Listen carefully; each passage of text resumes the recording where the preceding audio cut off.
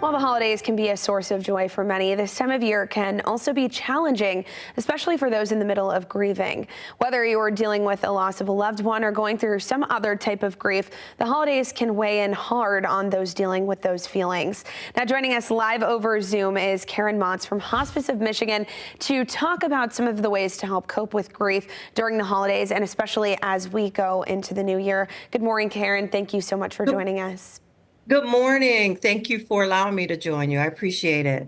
So, obviously the holidays, they do bring out a lot of feelings for a lot of us, and especially those dealing with grief. So talk about what that looks like during the holiday season and as we head into the new year. Thank you for asking that question. I think of, as I was listening to the weather report, I thought, the weather outside is frightful. And for people who are grieving, the weather inside of them feels very frightful. A lot of anxiety, a lot of fear, magnified emotions. You're having the normal grief, but during the holidays, it's all magnified. It's all increased, the anxiety, the sadness because of the loss of traditions and those families that were important during this time. And talking about that, you're with the Hospice of Michigan and you guys do a great job of offering supportive services to those people experiencing that. So talk about that and what you guys can do there to help those people who are grieving. Yeah, you know what? People don't need to face things alone. And sometimes we need somebody professional to talk to. It's great to have family and friends that let us know we're okay and they're there to bring a piece of pie to you. But what we can do is provide support, a listening ear, support groups for those who may need support groups. All types of services and support for those who need it. Even just the information. Information can be vital in just being able to cope with loss and grief. Speaking of those support groups, what do those look like for people who might come in and are looking for that assistance?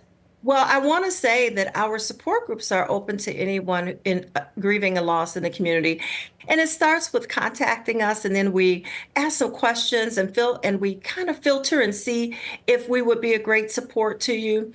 And then we get you connected to the correct support group. We have the pandemic, of course, opened up a great opportunity for a plethora of virtual groups. So they can come. It's a place where it's safe, validation, normalization, a lot of education, and people who will just listen to you and let you know you're okay and we're here with you. And now you mentioned these grief support groups are for everyone, so not just those who are a part of the Hospice of Michigan. And then where are these sessions held? Where can people expect to be attending these? Yeah, we actually have groups that are held in person. We have a support group that's held right in our office in Ada, Michigan. But we also have a ton of virtual support groups. So you can join from your living room, from your work, from the nail salon, if you want to put on your headphones and join in. Wherever you may be, you're welcome to be a part of our support groups. And if they check out the website, they can see all of the offerings that we have. All right. Well, Karen, thank you so much for all of that information. If you are interested in getting in contact with Hospice of Michigan, you can find more information using the number there on your screen or going to their website. You can also find more information on our website, fox17online.com. Karen, thank you so much for joining us this morning. We appreciate it. Thank you. I appreciate it so much. Thank you. All right, it is 7:49 this morning. Still ahead, a prank war taking over a town in Georgia.